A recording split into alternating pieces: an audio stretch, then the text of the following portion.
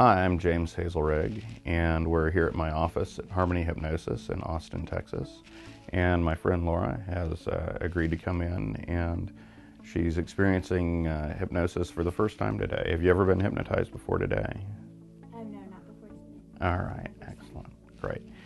And so earlier I had asked you a few questions about where would be a wonderful place you'd like to go and relax. And so I'm going to use some of that information to help to guide you into a state of hypnosis. I explained earlier, of course, that we're not going to make you do anything that's against your moral code, that all your secrets are safe, and that it's just a pleasant, relaxing feeling, okay? All right, so you're ready to do this? All right, great. So, if you would, just go ahead and pick out some spot up there on the ceiling and just focus your attention on it. And just allow yourself to relax as you focus your attention on that spot. And already you're noticing that your eyes get a little bit tired, not because I told them to, but just because it's natural from staring at a spot. And of course, when they get tired, you tend to blink a little bit more, and you can start allowing those blinks to be longer. And then when you're ready, you can just allow those eyes to stay shut as soon as you want to. That's good. And then when you have shut those eyes, you can just begin to think about that wonderful setting that you described to me there on the beach, where you can feel all of nature around you, where you can see the grass to one side and the sand, as well as the ocean. And of course, I don't know exactly what the temperature is, but you know whether it's hot or cold. And you can feel that exactly the way you like it. And I don't know whether it's windy or still, but you know exactly how much wind is blowing. And I don't know whether it's humid or dry, but you know exactly what the humidity is there. And so as you just enjoy being there on the beach, you can also notice the things that you hear, the sounds of the ocean waves, the wind in the grass, if there are any birds, the calls of the birds. And you can even add music to this if you want.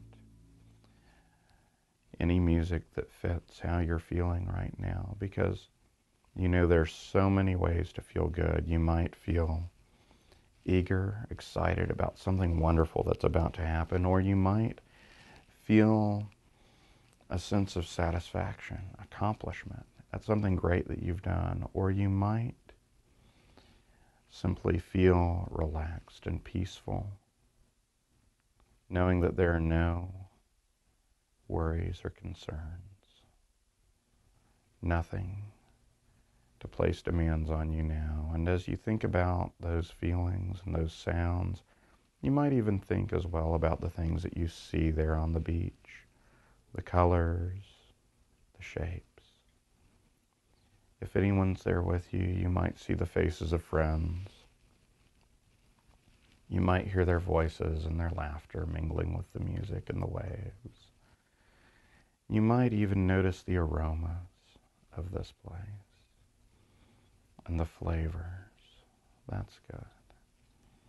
And as you enjoy that more and more, drifting down into that wonderful feeling, in a moment, I'll ask you to open and then close your eyes.